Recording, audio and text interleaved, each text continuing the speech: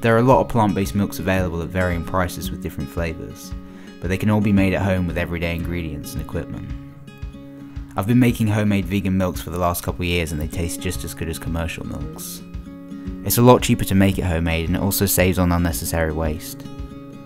There are loads of different ingredients you can use to make milks like soybeans, rice, various nuts and seeds, as well as oats and coconut. But for this video I'm going to be making flax milk, coconut milk, oat milk and almond milk.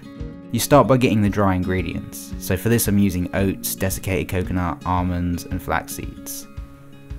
Depending on how thick and creamy you want the milk, you can switch up the proportions, but I'll include general quantities as a starting point in the description. When you've found a suitable container to soak the ingredients, add water so they're completely immersed.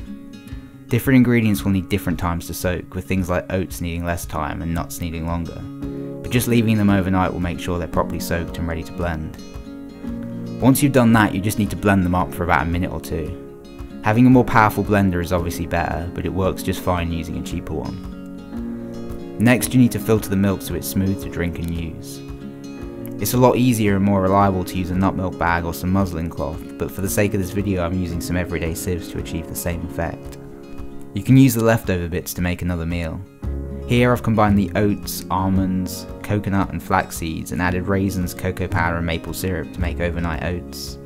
The next day I made some banana ice cream with frozen bananas and almond milk to make breakfast. You can add extra ingredients like vanilla essence, cocoa powder, maple syrup or sugar and salt for extra flavour, but there's no need to do this if you want them unsweetened. So that's how you make vegan milks. In terms of storing them, it's best to put them in the fridge in a glass bottle so that you can shake them before use. If you want more information about why we should avoid dairy milk, check out the videos linked below, and I'll see you in the next video.